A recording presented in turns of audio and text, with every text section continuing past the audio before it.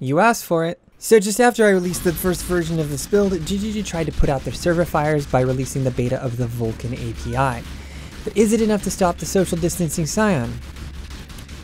It is not. It is not. Not even close. So to understand how the API affects the gameplay, we have to understand how an API works.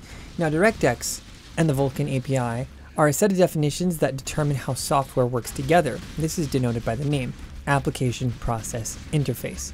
In games, this relates to low-level or machine code that's used by the CPU and the GPU, and high-level code, such as C++, Java, Pascal, that's used to program games.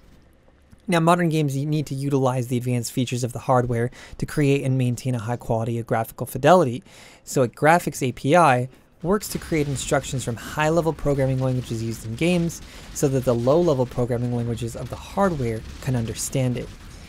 And while yes, the Vulkan API is going to provide more efficient rendering on older hardware sets, in practice, this does very little to help us. And this is because there are multiple limits to the performance with this build. The first is the game itself, how it renders and loads assets. The second is the server, the calculations that it needs to verify and send back to the client. And third of all is our hardware, which happens to be relatively old.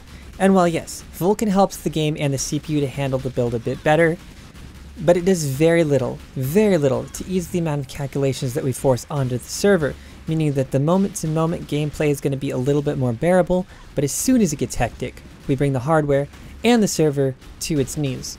Now, if you were hoping that I was smooth sailing through Raid Class at more than 10 frames per second, I hate to disappoint you, but it's going to take more than a new 8 graphics API to do that.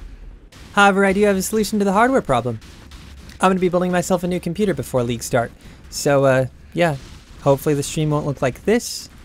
And let me know if you guys want to see a build video, like an actual build, like a computer build, not a path of build, not a, you know what I mean.